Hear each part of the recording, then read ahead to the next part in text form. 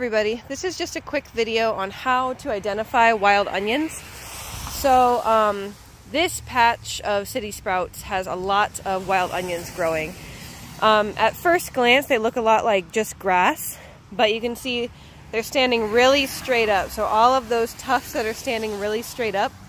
And then if we get closer to a patch of them, you can see that they grow a lot like just regular onions in your garden. So they've got a stalk that looks like this, that looks just like an onion growing up.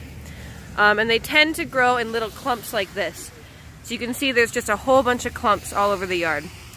And what really helps you tell them apart the easiest is if you dig up one of these clumps.